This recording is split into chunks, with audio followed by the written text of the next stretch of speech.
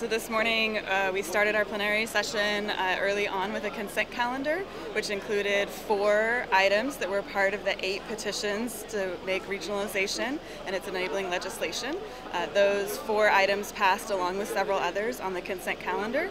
And then later on in the morning, the Standing Committee on Central Conference Matters brought us some other petitions that they were bringing forward, and one of those included the very first petition regarding regionalization, which is the constitutional amendment, which required a 2/3 vote of this body and also requires ratification. And so today we achieved that 2/3 vote by a higher majority of 78% to approve that petition and now send it out to all of the annual conferences for an aggregate vote.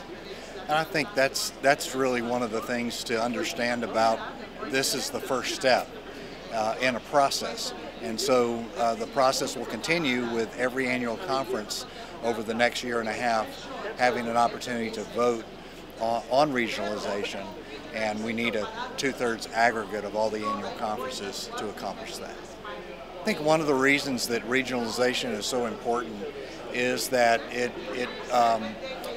makes sure that the regions of the world are on more equal ground, that we're not such a U.S.-centric church, and that's been our history.